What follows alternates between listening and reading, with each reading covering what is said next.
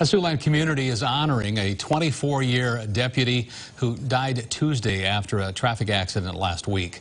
The Lyon County Sheriff's Office parking a sheriff's pickup in front of the County Law Enforcement Center in memory of Deputy Stephanie Sioux.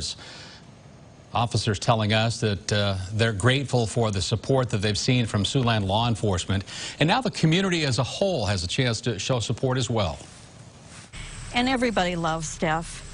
And it's just kind of wonderful to see all these flowers and stuff. She's just been so involved in the whole community in Rock Rapids and the whole Lyon County. Deputy Sioux died yesterday from injuries she received in a rollover accident.